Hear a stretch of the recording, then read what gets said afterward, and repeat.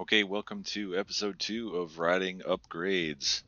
This is a short little segment called Steam Powered Aero Plane, misspelled as many segments often are. I'm not really sure why it's called that. I guess because there's an airport nearby. This is just a real short leg snapper, really not my forte. Whereas in my last segment, I made the mistake of going out too hard at the bottom. On this one, I think I actually made the opposite mistake and went into it a little too easy because it starts with a downhill, and there's a good opportunity to build up momentum heading into the climb just before the segment actually starts. And I didn't really take advantage of that.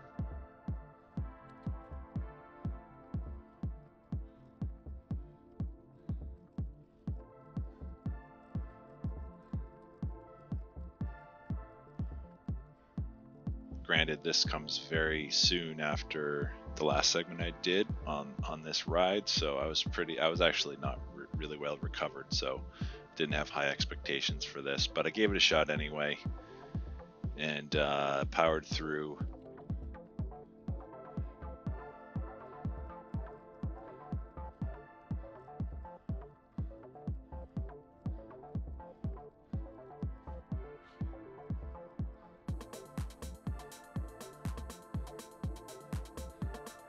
And it was good enough for a PR, which was great, and ended up at about a minute and 24 seconds for the segment, which is not currently top 10. I don't know if it was on the day or not, but it was a PR, and I was happy with that.